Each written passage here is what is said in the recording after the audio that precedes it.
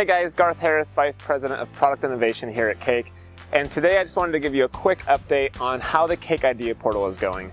So, quick thing for you guys, we have reached over 100 ideas, so thanks to you and your input, we are gathering so much good feedback about how we can enhance Cake, and we just appreciate you guys so much for submitting those ideas.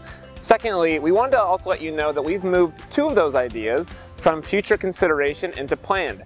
So previously we talked about how security updates are making it into the plan phase. We've just added 2 more, which are actually around the landing pages. So a group of you guys have submitted the idea and voted on the ability to extend the landing page URL field because it was a bit too small, and also the ability to delete landing pages just to make cleaning up the system a little bit easier.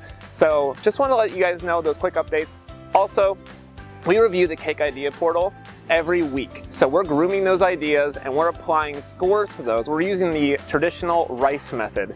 So we're looking for the reach, which is your votes. We're looking for the impact, the confidence level, and we're also looking for the effort. And so we're using that RICE method to prioritize which features we are going to build. So again, just a quick update for you guys, over 100 ideas, keep submitting. If you guys want to watch more of these videos, go to our YouTube channel and subscribe, and we'll look forward to talking to you guys soon.